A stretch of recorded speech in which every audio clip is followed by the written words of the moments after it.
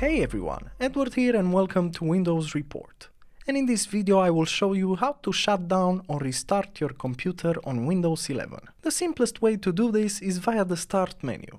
Just click the Windows button, then select the power icon where you have the shutdown or restart options available. Proceed as desired. In the same time you can also use the Win-X menu. Press the key combination Win plus X to call out the Win-X menu. Then hover on the shutdown or sign out option and select by choice whatever you desire to do. Notice in here you also have sign out and the sleep options for more shutdown frenzy. But if none of these prove useful, you can also try the Alt plus F4 keyboard shortcut.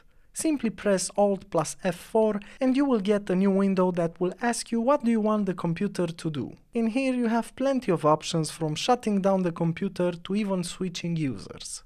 And lastly, another great way to shut down or restart your PC if your whole desktop or apps freeze is to press the Ctrl-Alt-Delete combo. This will call out the lock screen in Windows 11, so just go to the lower right corner and click the power button. In here again you have the options to power off your PC or simply restart it. And that was it. Yes, while I'm aware this might be a very basic topic, now you can be prepared with one of these methods in case your computer encounters errors or your taskbar freezes, or if you just want to look skilled in operating your PC. As usual, for more information and details, you can check the article in the description below.